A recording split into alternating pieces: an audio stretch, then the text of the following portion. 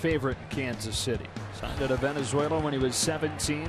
Five-time All-Star. He's always been great defensively, but just kind of hitting the tip of the iceberg. For the first time in his career, Salvador Perez has hit a home run in 3 consecutive games. One of the best catch and throw techniques there are in baseball. Salvador Perez showing off that arm. Salvi races to second, not stopping there, going for 3, and he is in with a triple. Salvi looks in the dugout and shouts, "Let's go!" There's nobody quicker than picking that ball up the ground and throwing it to Salvador Perez.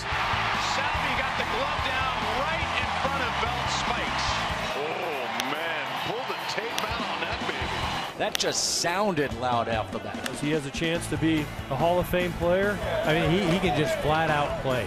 Flat out play.